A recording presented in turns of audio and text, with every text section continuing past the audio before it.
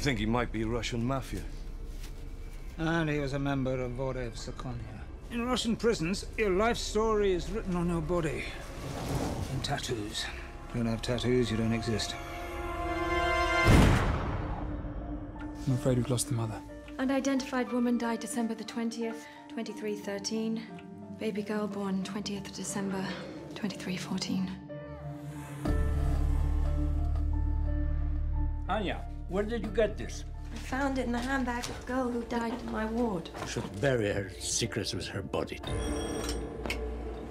I'm a midwife. I was hoping to speak to the manager. Yeah, and I'm so sorry if she had worked here. I would remember it is said. It's all right.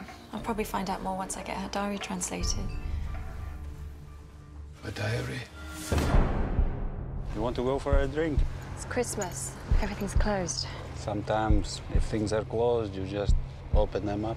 This girl ended up in the hands of the Vorev Sakonia. Do you know what that means?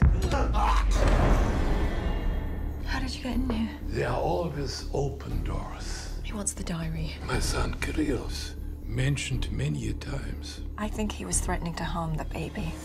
If the diary should find its way to the police. Okay, boss. You don't have to worry. Police won't find anything. She was 14, just a child. Forget any of this ever happened. Stay away from people like me. But you've read the diary. How can you keep doing what you're doing? I decide what's right and what's wrong. You can't afford to be careless in any area. I need to know who you are. Show some respect. This is respect.